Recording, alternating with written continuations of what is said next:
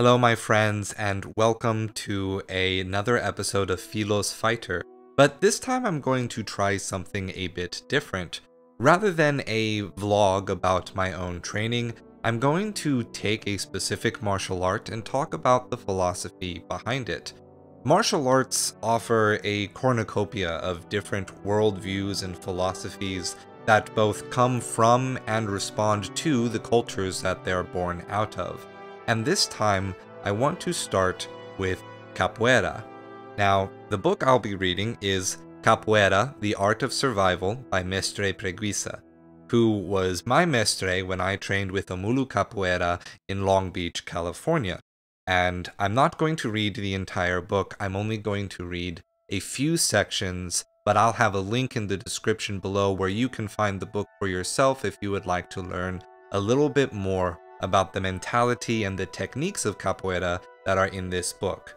I'm going to focus mainly on the philosophy and not on aspects of the fighting itself or the music that goes into creating capoeira, which are all very important to what it means to be capoeirista. But as we go through, fair warning, my Portuguese is very poor. I don't really practice it as much as I should for someone who wants to continue training capoeira. So my pronunciations are not to be taken as the correct pronunciations of Portuguese words. But before that, let's go ahead and get started. Chapter 1. The Origins of Capoeira.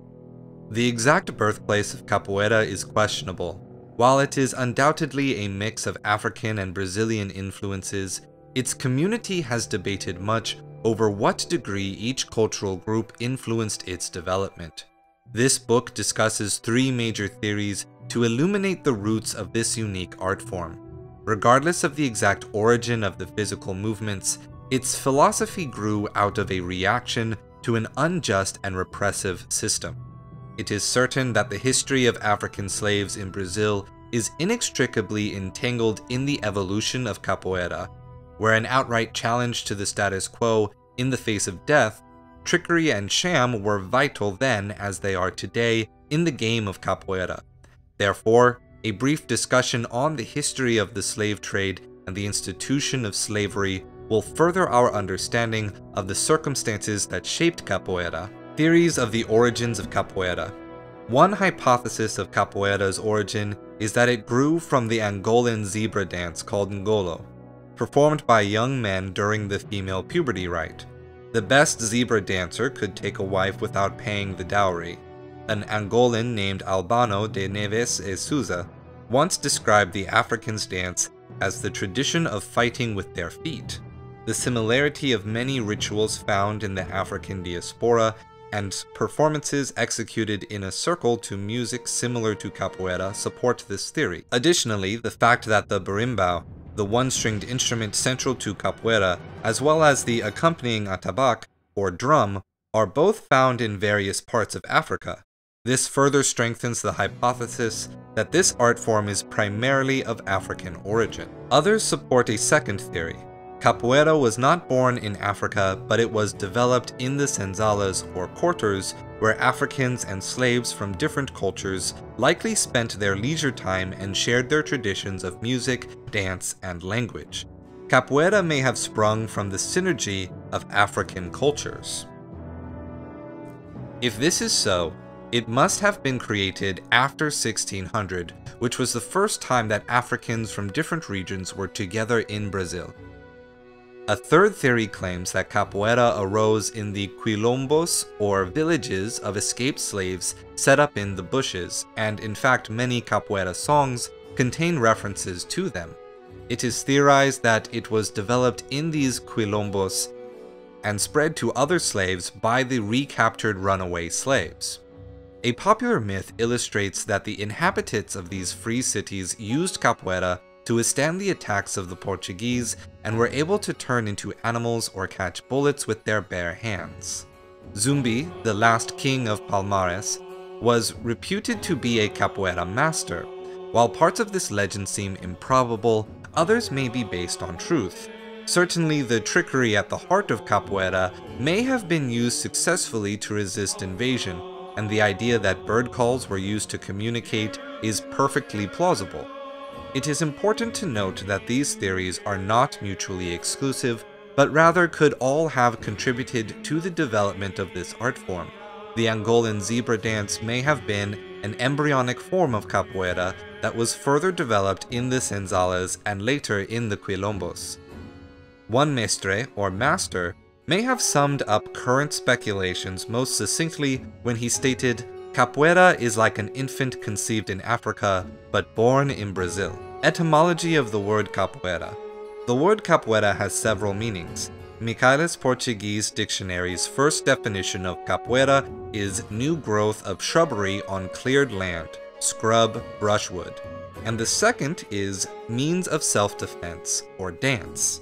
Today it means not only the game played in a circle, but also the person who practices the art form, since capoeira and capoeirista can be used interchangeably to indicate its practitioner. Interestingly enough, the word itself is not African origin. The first meaning is thought to have evolved from the Brazilian indigenous Guarani word capoeira, defined as new growth. Using this definition, it is speculated that either runaway slaves escaped to the bushes where they practiced capoeira, or that slaves played capoeira in the bushes during their free time, hidden from the inquisitive eyes of the slave masters. Capoeira is also defined as a cage or basket for chickens. Stemming from the Portuguese word capao, meaning a castrated cock, it is thought that slaves often played capoeira during their spare time at the poultry market. It is also noted that the game can resemble a cockfight.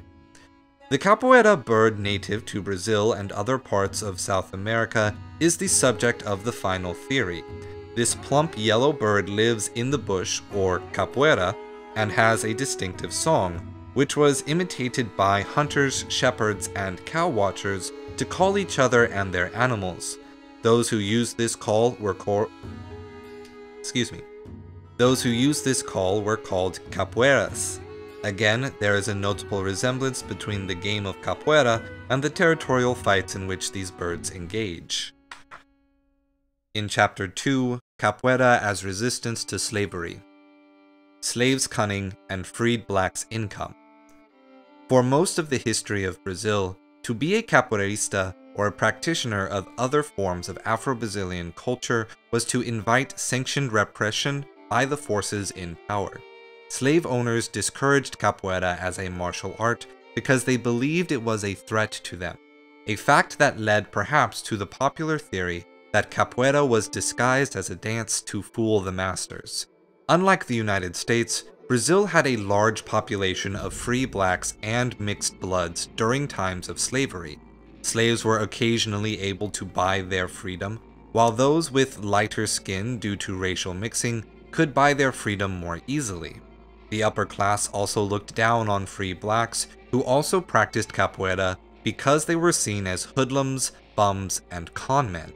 While Brazilian society loathed capoeiristas and their seemingly vagrant attitude and rejection of steady employment, it must be kept in mind that more respectable means of income were often denied to capoeiristas due to racism or poverty, leaving the ability to live by cunning as their only salvation.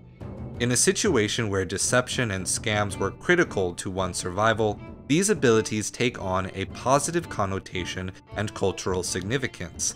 Thus, qualities such as malicia, malandragem, and mandinga, all meaning a type of cunning and originality thought of as pejorative, are highly valued in capoeira. The capoeira roda is often seen to be representative of the world and the game inside to be one's life. The traits necessary to survive in the outside world were recreated within the art. Slaves were not on equal footing or in a position to follow the Western ideal of fair play. The viewpoint developed during slavery that taking advantage of your opponent whenever possible, for example kicking the opponent when he is down, resulted from slaves taking on their master, a much more powerful opponent. The persecution of capoeira. In 1808, the Brazilian Empire was created, supposedly free from Portugal but still ruled by members of the Portuguese royal family. With the change of government came a crackdown on those who were conceived to have disrupted peace, the capoeiristas. Capoeira provoked the ire of the police, sparking widespread persecution. Laws prohibiting loitering and vagrancy were often unsuitable disguises for breaking up rodas and punishing the capoeiristas. The new Brazilian emperor created the Guarda Real de Polícia, the Royal National Guard, headed by Major Miguel Nunes Vidigal. Major Vidigal ushered in a reign of terror for the marginalized. A skilled capoeirista himself, he used his fists and feet, sticks, knives, and razors. A fearsome fighter, he appeared unexpectedly at samba, quilombo, candomblé, and his main target, capoeira rodas. However, Vidigal's iron fist did not extinguish capoeira or even reduce the number of altercations between capoeiristas and the police. Battles against the police and other capoeira groups were commonplace. Capoeiristas used a special berimbau rhythm called cavalaria to alert players that law enforcement was coming. This was the cue for everyone in the street roda to scatter in different directions. Unfortunately, capoeiristas did not always help each other out, since they were often affiliated with rival carnival dance troupes. One notable exception to Brazil's persecution of capoeira came during the Paraguayan War from 1865 to 1870. Because slaves who fought were granted their freedom, large numbers of slaves volunteered to fight. Many of them were capoeiristas who demonstrated their skill at combat, helping Brazil by means of the very art it was trying to kill off. After slavery was abolished in 1888, Brazil became an independent nation in the following year. At that time, Minister of Finance Rui Barbosa had all official records related to slavery burned, supposedly executed to extinguish the black stain of slavery from his Brazilian history. A more likely reason for this action was the government wished to avoid paying compensation to former slave owners. As a result of the destruction of documents, such a record of entrance, sale, and taxes, much of the history of capoeira was also lost. The end of the 1800s and the beginning of the 1900s marked a dark period in the history of capoeira. In 1890, a law was passed specifically outlawing capoeira and threatened practitioners with a sentence of 2 to 6 months in jail and a doubled sentence for leaders. If capoeirista were convicted for another crime, being a practitioner of the illegal art increased the sentence. The Guarda Real was able to virtually eliminate the art in Rio de Janeiro and Recife by the early 1900s. Until 1920, it remained illegal to practice or teach it. Officially, offenders were to be punished with flogging and up to 6 months of hard labor. However, countless capoeiristas simply disappeared without a trace.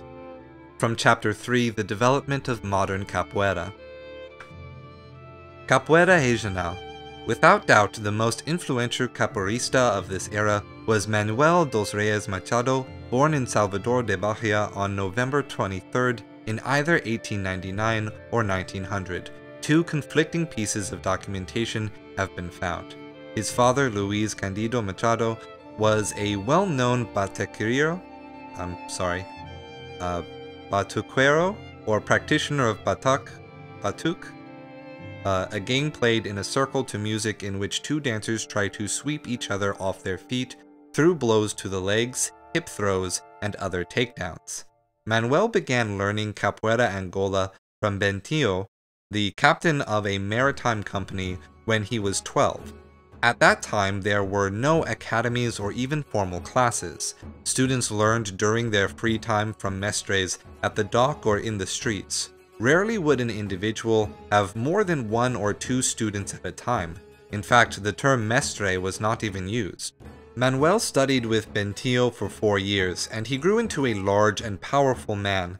He was a natural leader, a formidable fighter, and a stern personality. In 1918, after 4 years of training Capoeira Angola, he began teaching. By the late 1920s, he decided he wanted to create a style that would be a more effective personal defense. To do this, Manuel, or now better known as Mestre Bimba, incorporated elements from Batuk as well as inventing many new movements. Unlike the movements of Capoeira Angola, which emphasize trickery to such a degree that actual contact is often considered bad form, Mestre Bimba's repertoire included takedowns and punches. He opened the first academy of Capoeira Regional and the 5th Capoeira Academy of any kind in 1932 in Bahia. In 1937, the government officially recognized his Centro de Cultura Física e Capoeira Regional, mainly because he had portrayed it as a center for physical education. Until that time, capoeira had been considered a pastime of lower-class thugs. Mestre Bimba legitimized the art in the eyes of society not only by founding an academy with formal classes, but also by creating an organized teaching style. Students who arrived at his classes received an illustrated pamphlet containing 14 lessons, along with a recording of the songs and rhythms. This pamphlet was the first written material published about capoeira. Along with these, the rules of the academy were prominently posted on the wall. 1. Don't smoke. Smoking is prohibited during training. 2. Don't drink. The use of alcohol inhibits muscular metabolism. 3. Avoid showing your friends outside the roda your progress in capoeira. Remember that surprise is the best weapon in a fight. 4. Avoid conversation during training. You are paying for the time spent in the academy. Observe other fighters, learn more. 5. Research the jinga always. Number 6. Practice daily the fundamental exercises. 7. Don't be afraid to approach your opponent. The closer in you are, the more you learn. 8. Always keep your body relaxed. And 9. It is better to learn in the roda than in the street. It was not so easy for Mestre Bimba to legitimize his new style in the minds of other capoeiristas because they saw his innovations as a corruption of pure capoeira. In 1936, to prove his fighting style to the world, Mestre Bimba issued a challenge to anyone from any martial art. 4 men from various disciplines accepted his challenge and were knocked out immediately. The longest bout lasted 1 minute and 10 seconds. After this showing, Mestre Bimba was given the nickname Tres Pancadas, 3 hits, because every one of his opponents would go down by the 3rd hit. Mestre Bimba was victorious in this and other fights, supporting his claim that no one had ever taken him down. Because of these many innovations, Mestre Bimba's academy attracted many middle and upper class students to an art that had been stigmatized as a lower class activity since its inception. Today, capoeira is one of Brazil's national sports. Chapters 4 and 5 are focused on the music and the culture behind capoeira, which is where a lot of the most interesting aspects of capoeira philosophy are found. However, I'm going to be moving on to Chapter 6, learning how to play capoeira. To explore those chapters, you'll simply have to find the book yourself. Chapter 6, Learning how to play capoeira. So much of the magic of capoeira has to do with the energy of the roda, the rhythm of the songs, and the mestre playing the berimbau. Occasionally, even the physically impossible is accomplished within the circle. Often a student will leave the excitement of the roda, not even seeing or feeling any injury until well after the game. There are reported instances of a physically handicapped person who entered the roda and whose limitations literally disappeared as the energy of capoeira carried him throughout the game. It was only when his game ended and he left the roda awkwardly that his handicap showed. On one hand, capoeira consists of only a few basic movements, and on the other, the subtle variations and precise execution of the movements make the combinations boundless. Capoeira movements are clearly defined through exacting rules of tradition, yet it can also be expressed using a high degree of individual interpretation. Nevertheless, it is essential to seriously study and incorporate the physical mechanics and style of capoeira because these movements form the building blocks for any future development in the more advanced levels. A fortress can only be big and strong as the foundation upon which it lies. It is strongly advised to keep your practice well-rounded in all areas of capoeira. The more confidence and quality you develop in a variety of movements and styles, the more options of response you will have available for each situation in the game. Although it is common to witness seemingly endless variations of the movements, the basic movements of capoeira are quite simple. It is important to remember that a very good and secure game may be played with just the basic movements, though serious training of these basic movements and concentrating on speed, accuracy, reflex, and balance, students head down the path of a respectably competent game of capoeira. In fact, despite the typical desires to acquire newer, even more complicated moves and combinations, in reality the vast majority of students have not adequately explored the realm of possibilities and implications of the basic moves. There is an old capoeira saying that states, "Your biggest advantage is also your biggest disadvantage." In other words, do not fall into the trap of relying on your strengths too heavily. A common situation finds a beginning student who is endowed with great strength or speed and finds it easy to play with others close to their own level, while another student has faithfully concentrated on basic forms and techniques. Inevitably, the day arrives when the latter student will effortlessly weave circles of confusion around the former student, who in turn finds that their mere strength or speed is no longer sufficient to match the opponent. In the same vein, it is valuable to train with less advanced students because they have plenty to teach even experienced capoeiristas about being prepared for the unexpected and learning to control movements. Be careful, the element of predictability is shattered with beginners. Attempting to coordinate a flowing game with beginners requires highly tuned reflexes and great flexibility in strategy. In addition, the advanced student has the responsibility of not injuring the beginner. Mestre Preguica always stresses that the beginner is allowed to do anything in the roda, but the advanced student is responsible for all the mistakes in the game. In conclusion, a good capoeirista can play capoeira with partners of all levels of ability. Training capoeira. Upon seeing capoeira for the first time, people are inevitably impressed with the free-flowing grace of the movements. The motion never stops. With attacks, counterattacks, defenses, and fakes, the action of capoeira unfolds. For the newcomer, it is very difficult to discern where one movement begins and another ends. In an evolved game, the attacks and defenses are tightly interlocked. The two players synchronize movements with breathtaking speed and accuracy. Rapid kicks, leaps, ducks, spins, sweeps, jumps, and flips blend seamlessly with grace and control. People often wonder if the game is choreographed, but capoeira does not consist of premeditated moves. It is a spontaneous interaction between two people who follow the rules and traditions of capoeira and yet are prepared for the unexpected. As essential as this practice is, however, it is meaningless when it is taken out of the context of the game. Training capoeira is not capoeira. It can only be considered preparation for it. What happens inside the roda, that is real capoeira. To further one's development in this art, it is imperative that one seriously studies how and when to initiate these movements in relation to your opponent. It is important to remember that, while physical conditioning and strong movements are necessary, capoeira is not a game of force. It is that of concentration and intelligence.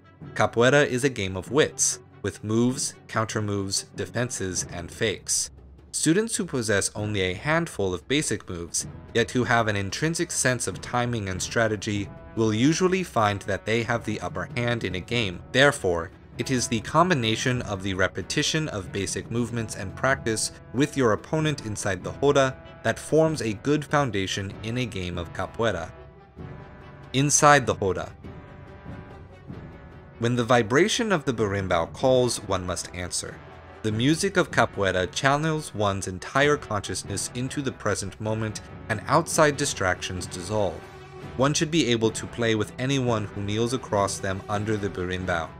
Each level, each challenge, and each personality has always something to offer and teach a student. A sure sign of a good capoeirista is one who can create the most out of each situation. Welcome each opportunity to create and learn. With practice and calmness, many difficult situations can be turned around to become a moment of great opportunity. Remain relaxed but alert. Perceive the unseen. Develop the intuition. Let no detail go unnoticed. By training with an open mind, personal wisdom gained from every facet of life outside the Roda can contribute to a successful game in Capoeira. Before jumping into the Roda, one must always tune oneself to the energy of the circle. When kneeling below the berimbau, never expose any self-doubt towards the opponent. Instead, take advantage of the moment to center oneself and to tune into one's intuition. This will allow one not to overanalyze the game once it is about to play. Once within the Roda, keep moving in order to utilize the space in its full dimension by giving and taking, moving up and down. Try to get around the opponent to control their space. Move them to the edges of the circle, therefore limiting their options while maximizing one's own. In this way, one can maintain focus on the general perspective of the Roda and, at the same time, keep the opponent busy dealing with insignificant distractions. It is important to get an understanding of the disposition of the opponent. How does the opponent react to the given attacks? What kind of speed, rhythm, direction, sequence, and techniques does the opponent prefer? Probe his weak points. Once these objectives have been accomplished, move the opponent away from their familiar traits of strength and confidence. Just as yawns are contagious, so is boredom or carelessness. Instead of playing their game, force the opponent to play the game on the other's terms. Now, one is in control of the situation and has defined the mood of the game. The opponent is now busy reacting and defending himself on unfamiliar turf. While some capoeiristas employ a sharp initial surprise attack very early on in the game, others do not hurry the process. Instead, they savor the game as a cat toys with its prey. If one allows the opponent to spend their energy on useless movements, soon their resources and reflexes will dwindle. Should the opponent develop a strong attack, one should have several options. One may feign weakness so that the opponent relaxes after the attack and so has the opportunity to execute an effective counter move. One may simply flow together with the opponent so that their energy for an attack disperses and totally evaporates. Or one can calmly await the opening that often appears during an attack and swiftly move directly into the opponent's vulnerable area. In general, it is always best to think offensively rather than defensively. If the opponent attacks and one focuses on a proper defense, one may very well have protected oneself from the opponent's move. However, one will have done little to improve the overall situation or to further develop the game. By contrast, if one focuses on an offensive action, one will still have to defend oneself against the attack, but the mind will not stop there. Rather, it will automatically work to transform the current situation of one's advantage. One's long-term aim in capoeira should be to develop such a refined style that one can make a conscious decision to respond instantly with direct force should the situation arise. This can either effectively end the game or allow the game to continue by showing the opponent their mistakes, by coming close to striking or taking the opponent down, or by allowing recovery only to counter with another attack. It is this kind of intricate control that is vitally important to capoeira. There are many steps in the learning process to reach this level. Typically, a student develops their skills in stages, perfecting the movements, predicting how an opponent will move, and finally, influencing what moves an opponent chooses. In other words, the game of capoeira actually begins to transcend the physical plane. In advanced levels, capoeira transforms into a mental game. This departure from the physical reality is apparent when watching a capoeira mestre well along in his years play a young athletic student. The student may possess strength and speed in his movements, yet is no match for the simple cunning of the mestre. The mestre, who can no longer rely on physical strength, must instead depend on strategy and mental superiority to defeat his opponent. A mestre can expertly create illusions because he always sees things exactly as they are. He becomes a liquid target, leading his opponent to commit to moving towards something he thinks is a solid target, then simply takes advantage of his opponent's commitment. The student often becomes disoriented or even blinded by the carefully woven spells of the Mestre. Mestre Preguica has often claimed there is no winner or loser in the game of capoeira. Perhaps this statement is deceptively simple. It may be more accurate to say that capoeira is a game of cunning and humility. It is not always the person who squarely kicks his opponent who wins the game, nor the injured person who loses. True capoeira reveals itself on a level far more refined than this. It is a game of finesse, trickery, and technique. It is the art of creating an illusion, making the opponent appear foolish, while one smiles and effortlessly dances in circles around the prey. Should one find oneself humbled within the roda, capoeira requires that you accept this humility with grace. Everyone experiences moments of defeat or humiliation. Keep eagerness for revenge in check. One's chance will come at the right opportunity. Never be arrogant. Instead, appreciate the lesson the opponent has offered in the game. It is how defeat is accepted that more accurately reflects a capoeirista's expertise. The road of capoeira is a long, never-ending path of learning. It seems that the further along one moves through the path, the more one realizes how much there is to learn about life. There are no real shortcuts. It is only through discipline that one learns to reach deep within oneself and discover one's unique inner strength. From Chapter 7, the Capoeira Movements. Floreo movements. Floreo movements stress beauty and grace and tend to be acrobatic. However, they are much more complicated than simply mastering a series of flips. A good understanding of the mechanics of Floreo movements is apparent when it is incorporated seamlessly with the basic moves, and also when particular attention is given to one's performance in relation to the opponent. Almost any type of forward or backflip can be integrated into the game. The moves described here are the classic Floreo moves unique to Capoeira Regional. As mentioned before, your eye should never leave your opponent while playing in the roda. Also, only the hands, feet, and head may ever touch the ground. It is always impressive to be able to integrate Floreo movements into an aggressive, high-speed game while having security and control of the opponent. If one is able to flip and circle around the other, thoroughly confusing and throwing the opponent off balance, one has proven that the utilized Floreo movements were executed well in the game. It is also important to combine these movements carefully so as not to interrupt the game just to perform acrobatics. The berimbau dictates the style of game to be played. Capoeira has a special rhythm called Luna, which is specifically played for Floreo. This is one played for more advanced students. When Luna echoes from the berimbau, the spirit of the roda changes. It is like the male bird calling and the female bird responding. The two capoeiristas should concentrate on playing together, trying to help their partner look their best and disguising any mistakes the other may make. Clashing or threatening each other to the point of breaking the rhythm of the game is not considered proper form.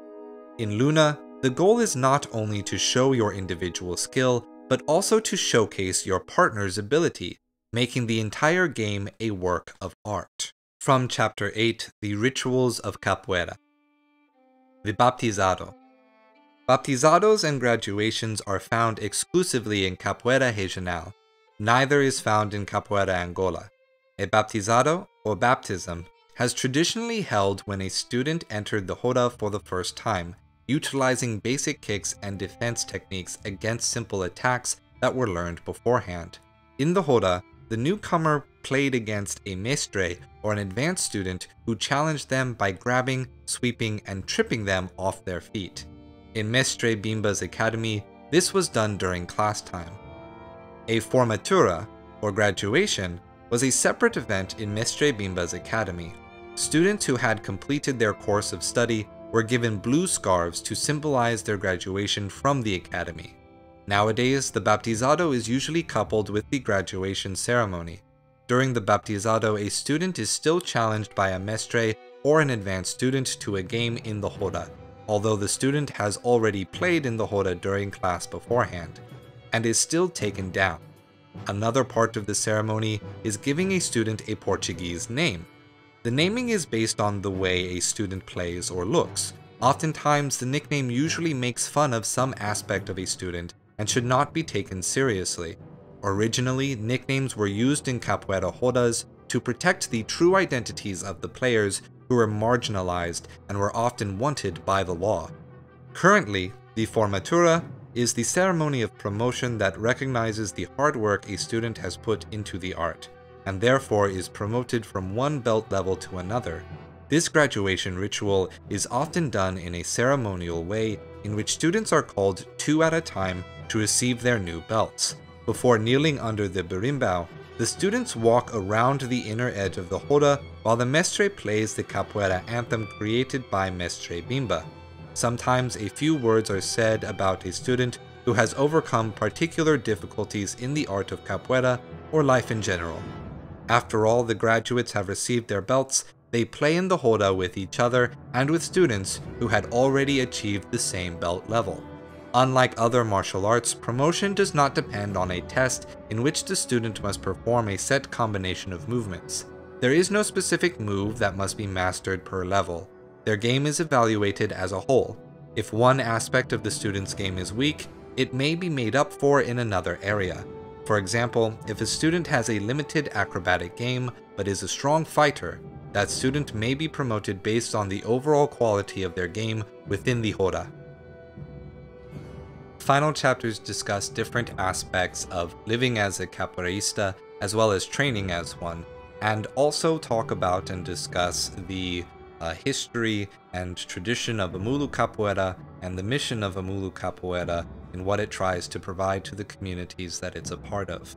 If you have the chance and were interested by anything you heard, I only read a small excerpt of some philosophically interesting aspects of capoeira that were highlighted in this book, but I did not even read nearly a third of what the book has to offer. So I highly encourage anyone who is interested to look at the link below, find the book where you can. If anything you've heard or read in the book interests you, I would highly encourage that you try to find a capoeira community that's near you. The capoeira communities are growing ever faster and are spreading around quite rapidly, so while there may have not been one before, there could very well be a new community that is forming near you right now. Part of being capoeirista, or part of the philosophies of martial arts in general, is the experience of actually living that martial art as a lifestyle, living combat sports and the culture that surround them as a lifestyle, and philosophy about martial arts develops through that culture. So it's important to not just read about it and learn about it on the books, but also to participate, to have an embodied understanding of what the culture means and what the philosophies are trying to be represented as. If you enjoyed this video, please, by all means, hit all the YouTube buttons below, like, comment, and subscribe. Subscribe if you'd want to see more videos like this every week, mostly focusing on video games and anime, but sometimes I take time away from those things for other interests of mine, like martial arts. If you also would hit the like button, that would mean a lot to me, because the like button is the single best way the YouTube algorithm has to make sure this video gets in front of other interested viewers. Thank you again for watching, and as always, stay true.